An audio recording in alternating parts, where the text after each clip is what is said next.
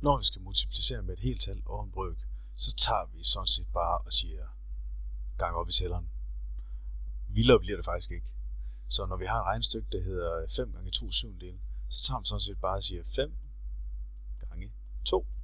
Og så står der stadig 7 hernede i tælleren. Det er jo ikke så pænt. Så 5 gange 2, det giver 10. Og så har vi syvendel.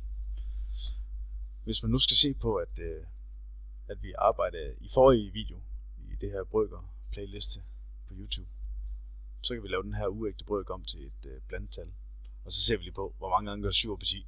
Det gør den en hel gang, og så er der 3 tilbage. For mere forklaring her, så kan vi lige se den forrige video. Den næste brøk, 3 gange 4. 3 gange 4 kan stå heroppe i tælleren, og så har vi stadig 5 til stå nede i nævneren. Og 3 gange 4, jamen det giver bare 12, og vi har 5 til stå hernede. Og igen, vi kan lave den her uægte brøk, som de 12 femtedele er, om til et blandet tal ved at se på, hvor mange gange går 5 op i 12.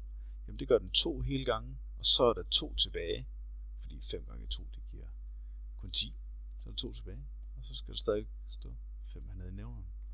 Så 3 gange 4 femtedele kommer til at give 2 femtedele. Og sidste eksempel. 6 gange 3 her.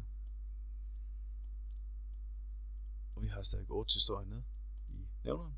6 gange 3 giver 18. Og vi har 18 ottendele nu. 8 op i 18.